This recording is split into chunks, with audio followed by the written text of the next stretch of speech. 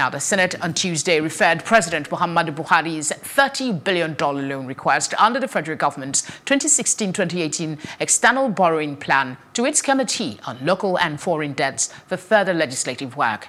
The Senate leader, Senator Yahya Abdullahi, had presented the loan request at plenary.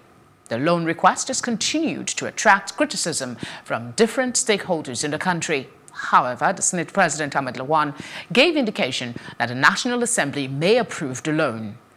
President Buhari had, in a later dated November 26, 2019, said the 8th National Assembly approved only a part of the external borrowing plan loan request forwarded to it in September 2016. This, according to him, stalled the federal government's implementation of critical projects spanning across the mining, power, health, agricultural, water and educational sectors.